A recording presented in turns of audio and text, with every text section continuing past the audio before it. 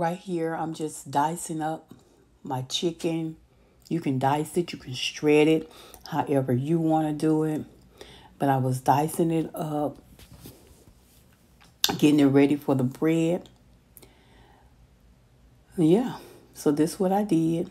And after I diced it up, I just placed it in a bowl and put it to the side as I, prepared the rest of the ingredients that I was going to use.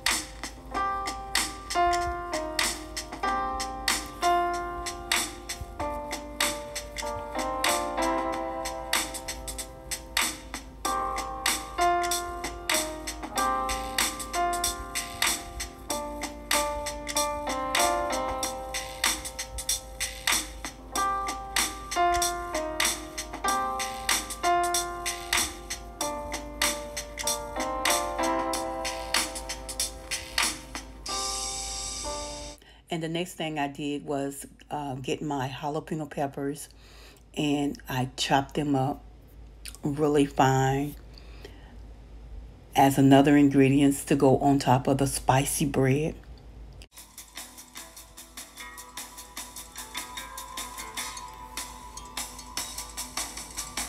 So what I did, I split the bread loaf in half. And on one of the bread loaves, I added the Alfredo sauce. And on the other one, I added the buffalo ranch and the Alfredo sauce on that one. And after I did this, I stuck it into the air fryer for a little while to get the texture. So when I put my ingredients on, it won't leave it soggy. So that's what I did. And after I took it out, I started layering my bread. So I added cheese on it, then I added the chicken, and then I added some Alfredo on top. And I just repeated the steps to get it to what I like, what I wanted. So yeah, that's what I did. Now I use the Italian cheese and the cheddar cheese. You can use any cheese of your choice, whatever cheese you like. I've made the bread where I've used the Gouda cheese before. So it really doesn't matter about the cheese, whatever you like. And that's what you can do. So once I finish layering and getting everything added on the bread, I put it back into the air fryer. Now you can cook this in the oven. It doesn't matter. I just did mine in the air fryer. And I put it back in there. Not long, maybe 5 minutes or so until the top got brown. Some people like it darker, but I didn't want it too dark. I just wanted to kind of melt the cheese and get a little texture on it. So, but yeah, that's what I did. And y'all, this bread was really good. I really enjoyed it. My family enjoyed it. Now, the spicy to me was the best one. It had a kick, but it wasn't a kick to knock you over. It wasn't a kick to take that taste and that flavor out of your mouth. It had a good flavor to it. So yeah, with the jalapeno and the buffalo ranch, it did not overbear it. So yeah, I enjoyed it. Yes, I definitely did.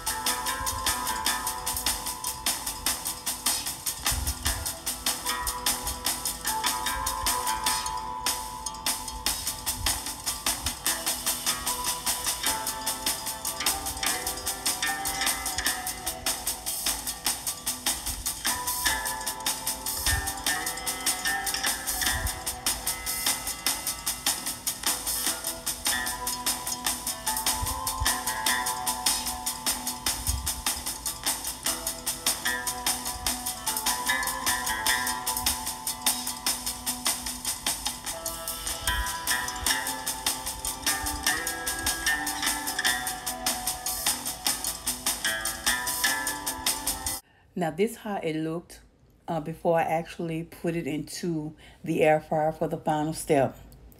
And once I put it in there, this is how it came out. Isn't that pretty?